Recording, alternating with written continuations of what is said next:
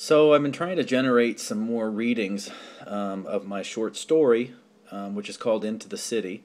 It's kind of well, it's a romance, but it masquerades as kind of a sort of a Buffy the Vampire Slayer combined with all of that whole genre of movies, everything from Twilight to whatever. There's a little bit of everything in there, but Buffy's probably the big inspiration in terms of what some of the characters do. The main character's name is Brannick, and he is basically an operative for a secretive organization, and he goes around protecting people from monsters and stuff. But again, that's really just the front to what the story is really about.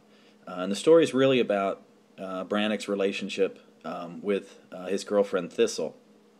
And so I wanted to read a little bit of a section from early on in the story where Brannick has just gotten back from a patrol and he's been pretty beat up. But as he falls asleep, he dreams about when he first met Thistle. It was not the most settled sleep, perhaps not surprisingly given his discomfort and the angst with which he had viewed the earlier encounter. But God, or whoever, was merciful tonight to him as he stretched out in bed as best he could, with his aching joints and bruises pulling on parts of his body. The mercy came in the form of Thistle. It was a dream he had had many times before, like it was sent from above to help him keep his mind off of his body, his mission, and his life. It always started off the same way. He and another guy had finally broken down to go shopping. It was going to be one of those days that most guys hated. Shit, he needed everything. His clothes were mostly in tatters, which he didn't care about except that not only did it tend to attract attention from cops, they were always suspicious of a raggedy beat-up guy striding down the sidewalk or sneaking in and out of an alley. It also sucked because tattered clothing meant weapons and shit falling out of pockets and pouches and off his belt. Not good. But you know what? He had great respect for cops. It's just that they often made his job 100 times more difficult by nosying around. Brannick was probably one of the few people who would have happily traded his life for that of a cop and his family. He guessed that the main difference was that often the cop had a wife and kids waiting. He did not. Well, that and the prevalence of monsters and shit in his line of work. He also had no food, and his heightened metabolism and his super high activity rate kept the cupboards pretty much bare. That would mean ordering and eating 2 pizzas every meal, and that hurt his stomach. His shopping partner was one of the few peers who Brannick felt really understood him and didn't rip him for who he was.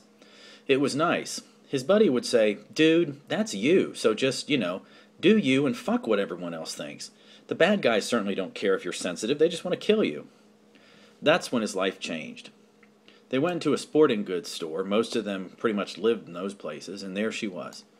He saw her right away through a rack of clothes on the other side of the store, behind some weight machines and exercise mats.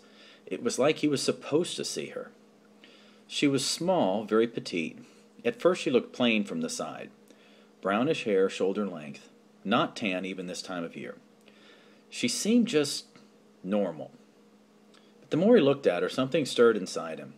There are no words to describe when that happens. It just does. Sometimes it results in something special, sometimes in frustration and heartache. For guys like him, it was usually the latter out of necessity.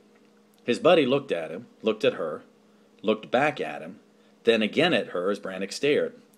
"Dude, she's like half your age. What the fuck?" Brannick said nothing, so his friend nudged him. "What is wrong with you?" "Huh?" Brannick said. Nodding his head in the direction of the petite salesgirl, his friend mouthed, "Her." Brannick again said nothing, but turned to look back in her direction. Her name was Thistle, her name tag said. He liked it. It was peaceful, beautiful, but with an edge, since a thistle had those little thorny things along the stem. If you weren't careful, you could get cut and bleed. Well, that was how it really happened. It took Brannick 3 weeks to actually speak to her. He even avoided her checkout line so that he didn't have to talk to her. What the fuck would he say? "I look like your dad, but can we get something to eat?" Should he ask her to a club? He would be so out of his element there. Coffee? Movie? Shit.